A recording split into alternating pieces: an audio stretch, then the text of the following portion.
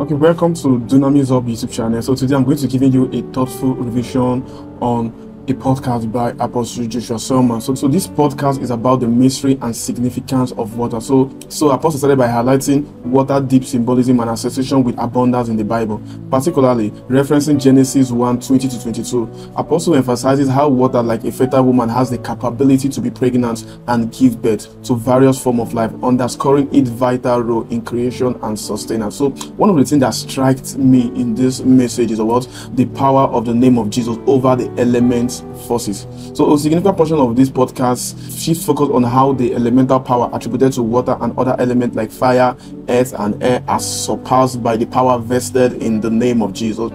Apostle also said in this podcast that believers do not need to rely on physical elements for divine intervention or blessing, because the name of Jesus encompasses all the authority and power needed for spiritual victory and sustenance. So make sure you go through this podcast, make sure you listen to this podcast, and make sure you soak in this podcast and get set for what the Lord is about to do.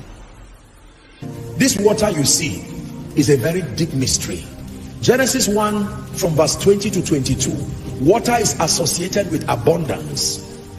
Genesis 1, and God said, let's read together. Let the waters bring forth abundantly. Stop. Let the waters do what? So the water is like a woman. She can be pregnant and she can give birth to certain things. Abundance. Let the water. Why didn't God say, let abundance come? After all, he said, let there be light. Why would God instruct waters to bring forth abundance in the earth? Let the waters bring forth abundantly the moving creature that had life, the fowl of the air. Can you imagine? These birds you see, where did they come from? It's in your Bible. 21. Some of you are wondering, why did I come to church today? And God created the great whales and every living creature that moveth, which the waters brought forth abundantly. Which the waters brought forth abundantly after their kind, and every winged fowl after its kind. And God saw that what the waters produced was good. Look at me. 70% of the earth thereabout is water. Am I right on that? Same with the human body. No matter how healthy you are, be starved of water for a while, let everything still be fine in your body, you will die. Isn't it a mystery? I want you to take water and look at it in your hands, and you will respect God in a new way. What is this thing called water? Now, the thing about water that is mysterious is that we found it here. Every bottle of water you are drinking, you are not the first to drink it. Water has access to every human body. The water you are drinking today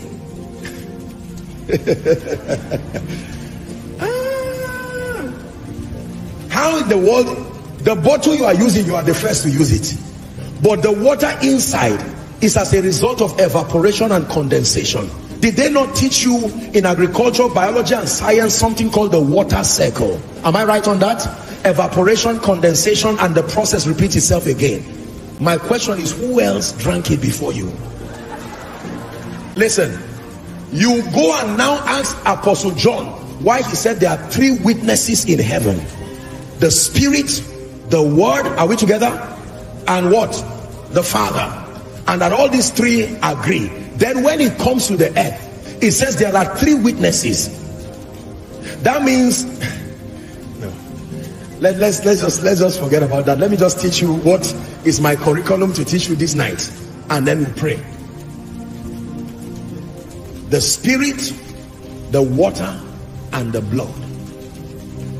That means there is an information in what you are carrying.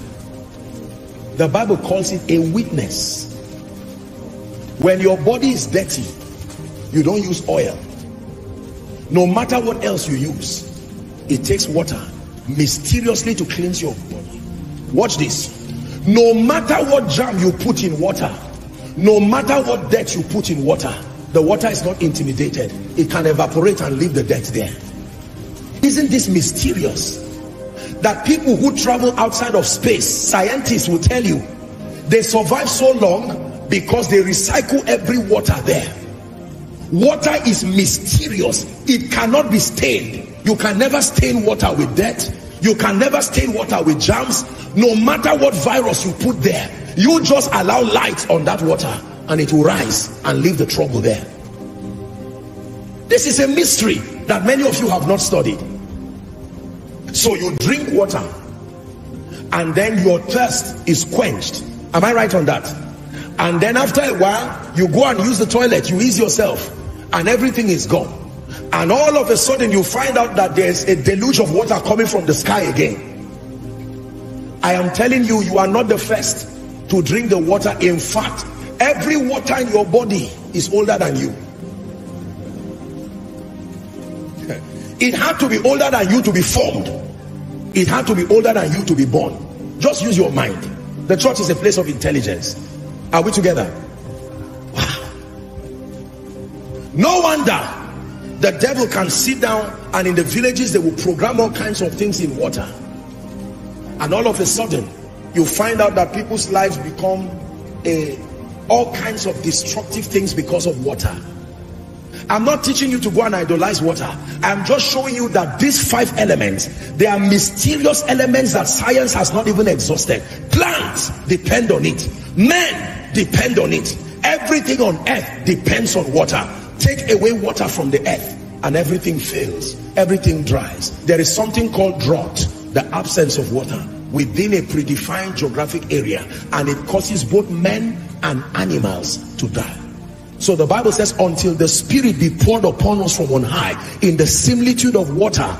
Isaiah 32 and verse 15, it says, then the wilderness that is bankrupt of water will be a fruitful field. Is that in your Bible?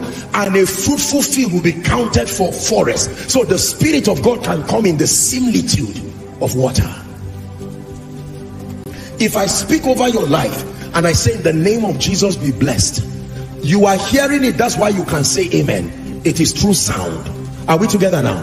This is very powerful. When you are about to eat and you say, Father, thank you for this food. That was the combination of light, the combination of the earth, the combination of fire. Am I right on that?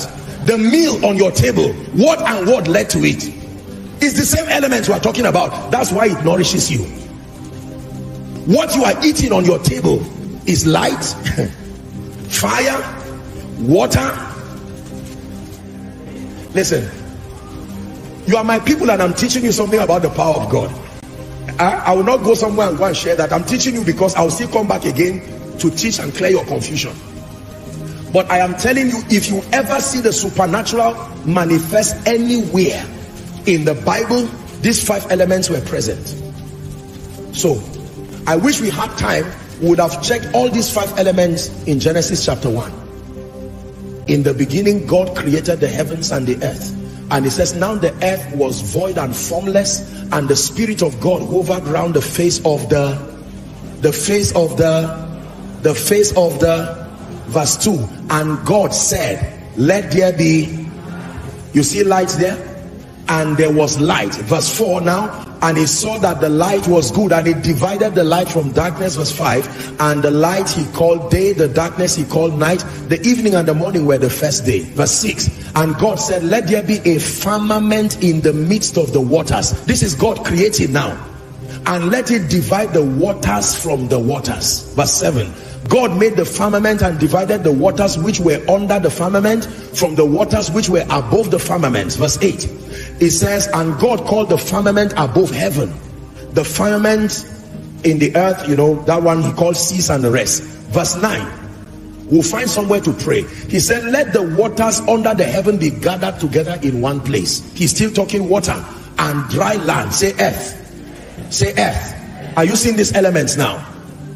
And the dry land appeared, and it was so. Verse 10. It says, and God called the dry land earth, and the gathering together of the waters he called sea. And God saw that it was good. When you read 11, you can read on and on. And God said, the earth that has now formed, now bring forth vegetation. The grass, the herb yielding seed, the fruit tree yielding fruit after it. And you can keep on like that, like that, like that. You keep seeing all of these manifestations. Every time the supernatural comes, it comes through these 5 conduits. They are mysterious elements. They do not belong to the earth. They were outsourced into the earth. That's why none of these 5 things experience death. Light does not die because it is not mortal. Listen carefully. Listen carefully. Listen carefully. Sound does not die. Is that true? The earth does not die. Fire does not die. Water does not die. All 5 of these elements, death has no power over them.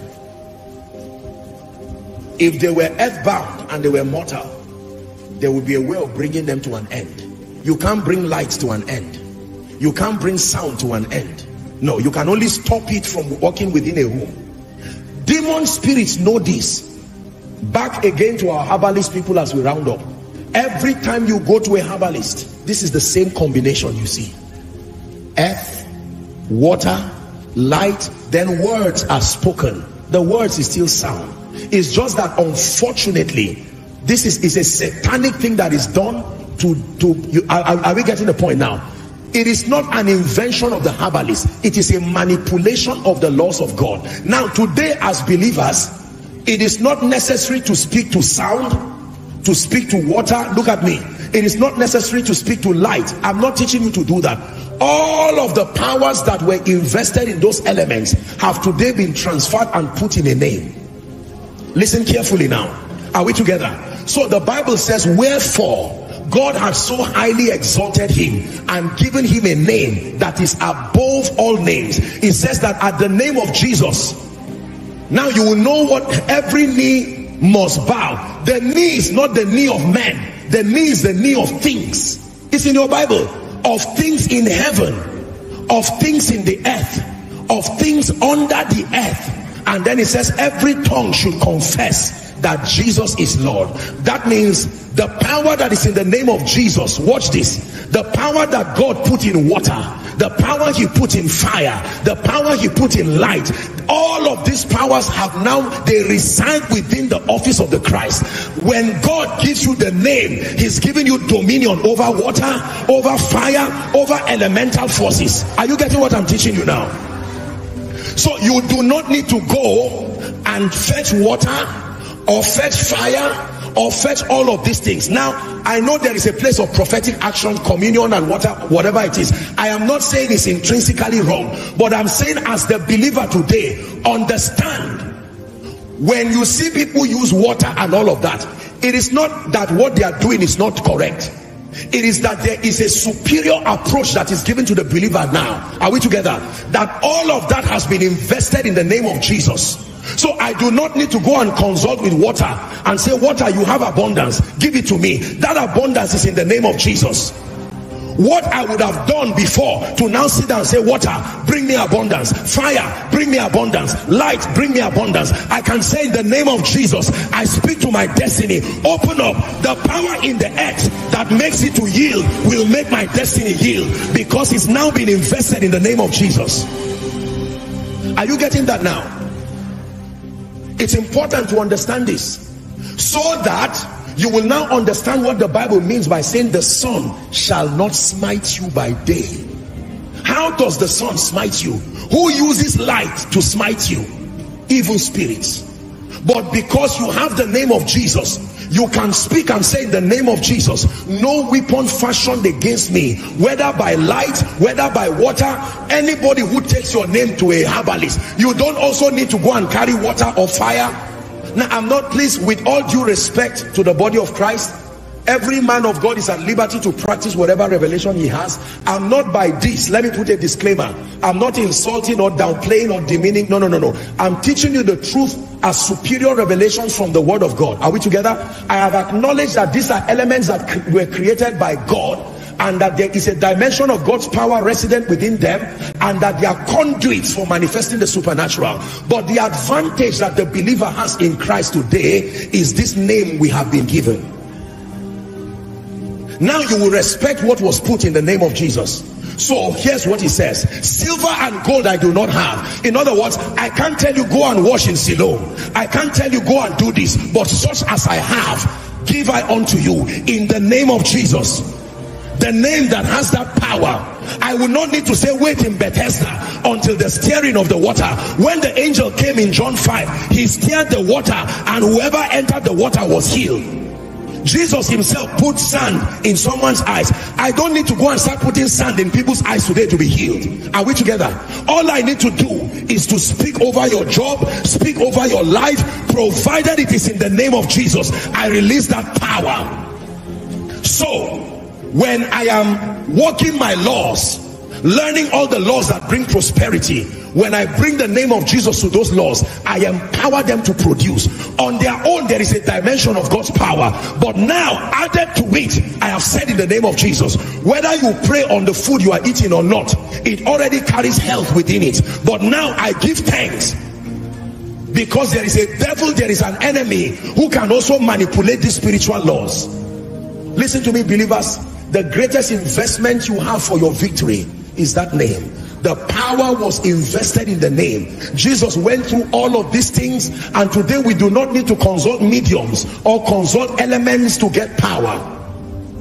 The most superior approach for the believer is to understand the power that is in the name of Jesus. When I get up in the morning and I see the sun shine, I know that is empowering plants and animals and all of that. But listen to me, even if I remain in darkness for 1 year, I still will not die, because there is a name. Are we together? The effect of what that sun would have done, that name can do to me. Are we together now? Yes. I do not need to go and bath 7 times, respectfully speaking, like Naaman, except if it comes as a prophetic instruction from God. But classically, as I'm speaking to you, that the believer's advantage today is in the name. Healing in the name. Prosperity in the name. Lifting in the name. Speed in the name. Even the communion that you take is in the name. The communion itself does not have any power. It is the name that is invested in it that empowers it. Otherwise, you are just taking maybe a drink and all of that. The anointing oil that you hold, it came from a plant, connected to the earth, connected to water, connected to light. The anointing oil on its own does not bring you any miracle, except the name is invested on it. Is someone learning?